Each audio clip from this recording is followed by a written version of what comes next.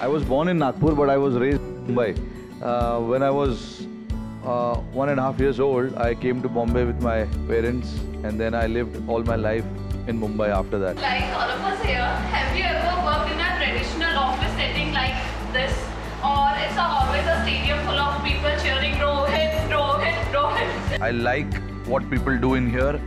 There is so much insights, so much information, and so much thing that goes, day in, day out to produce something, right? And we use those products every day. So, yeah, I use a lot of Dr. Trust products. The favorite one of mine was the foot massager, which the Dr. Trust gave me during our first shoot. I remember that. I still use it because we are always running from one place to another.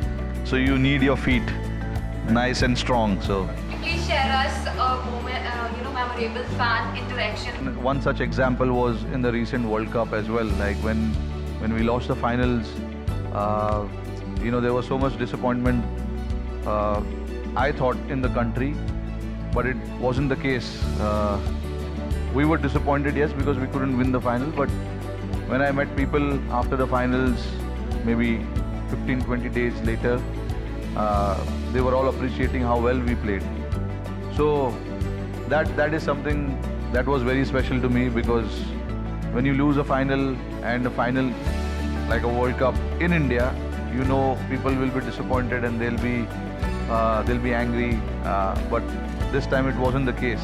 Like I said, people were in fact appreciating how well we played, and it is just one bad day we had and we lost the final. So that was good to hear, because it helps you as a cricketer to go and do something special for all the fans and all the people, because they are appreciating you so much, and then from inside you feel that okay, you want to do more and more for them, and bring smile on their faces. We've had an incredible World Cup. We've won almost all the games. Hard luck on the last one, but probably 2027 is our year. And I think everybody here and in India has a lot of trust and faith in you and the Indian cricket team. So a round of applause.